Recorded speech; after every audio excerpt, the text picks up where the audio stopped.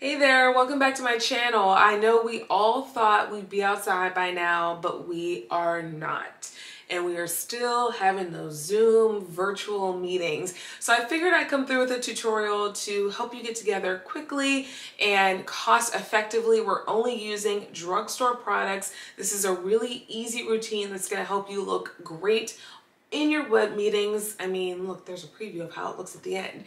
So let's just get right into it.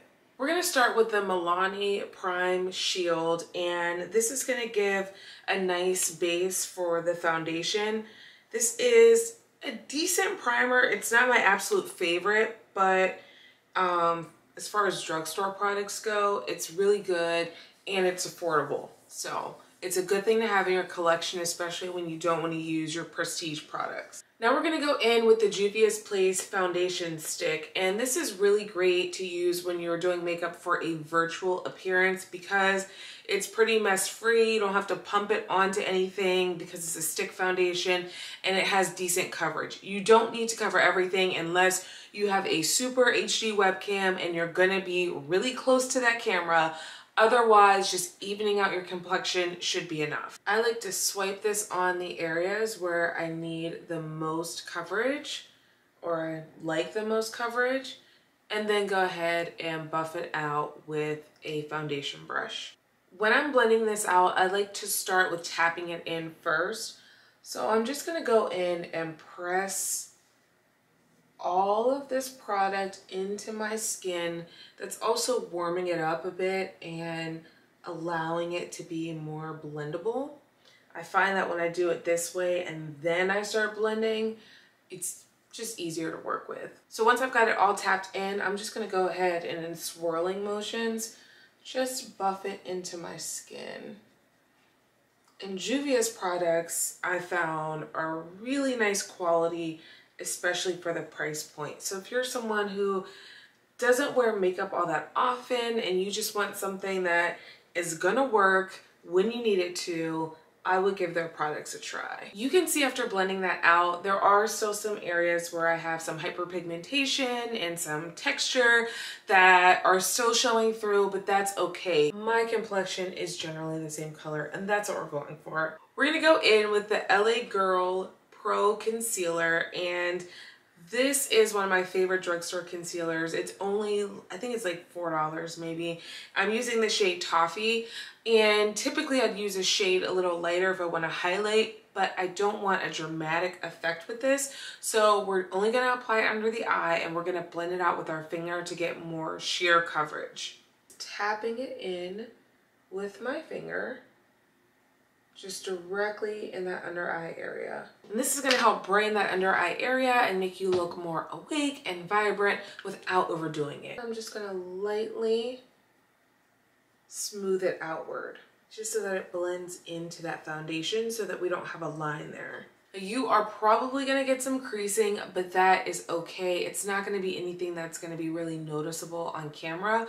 So before I put some powder on, we're gonna go ahead and do a cream blush, and then we're just gonna powder everything at one time. I'm using the e.l.f. Putty Blush in the shade Tahiti, and if you saw my review, this is my least favorite shade of this blush. However, I am gonna use it because we are gonna lay it on a little thick to bring some brightness and color to the face. So I don't want to use a color that's too pigmented because it'll be a little overdone. I'm gonna apply it in this temple area. This looks extreme, but when we blend it out, it's gonna look okay. Now I like to use a cream blush because if you're in a rush and you use too much, because you're putting powder on top, it's not gonna be a complete disaster.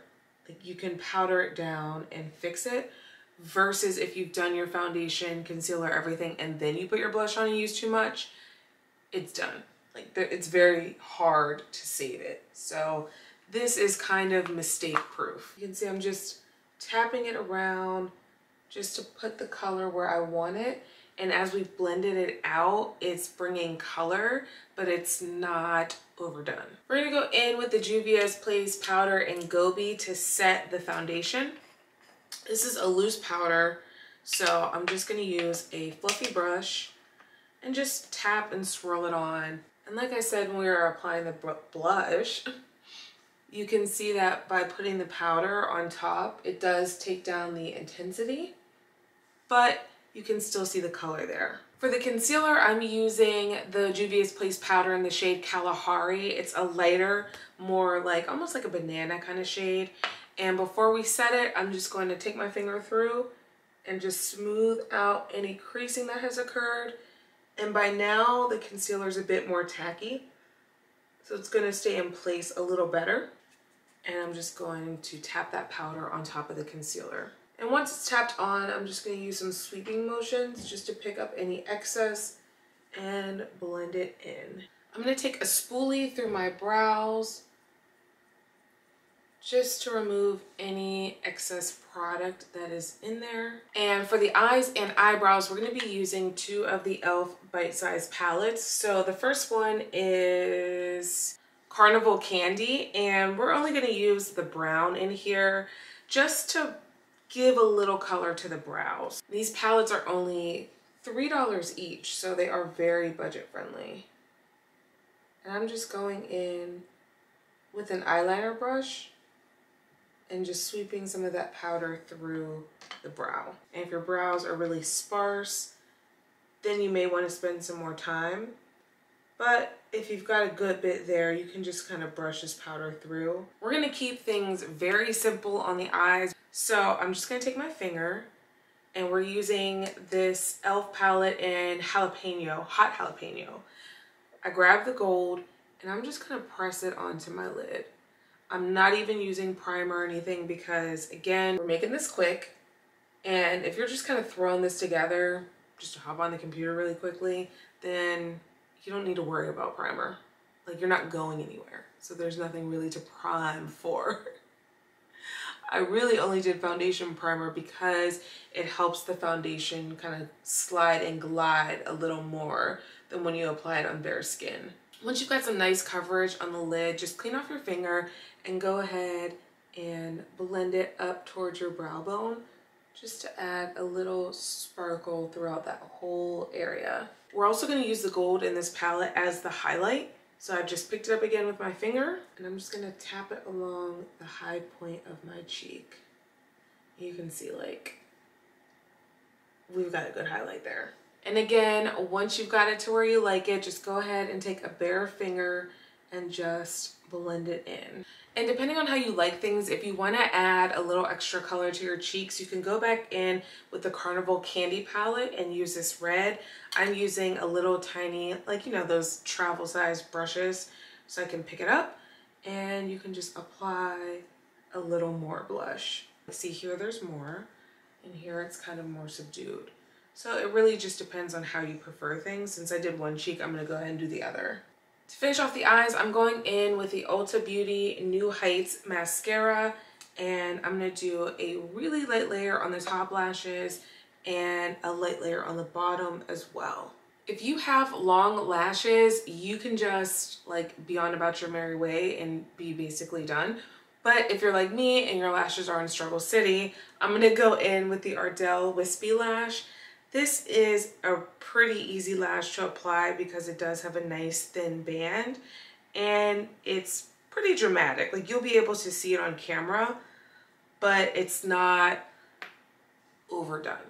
Usually I'd add a bit of setting spray, but I mean, why waste it? We're not going anywhere. We're just going to Zoom. So we are going to completely skip the setting spray and just go to the lip.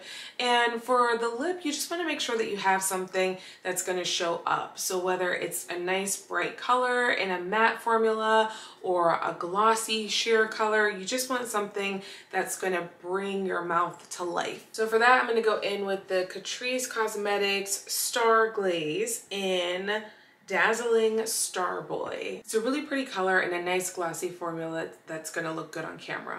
So depending on what your meeting is for and what you do, you may want to go for something a little more subdued.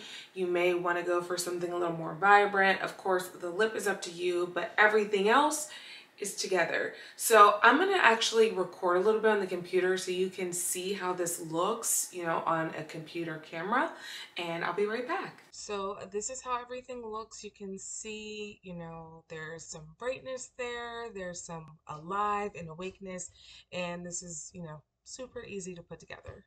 I hope you enjoyed this tutorial and I hope that you found it helpful. Don't forget to like this video and subscribe. I have a new video every single Tuesday and Friday, and hit that notification bell so you can be first to know when there is a new video, and I'll see you next time. Bye.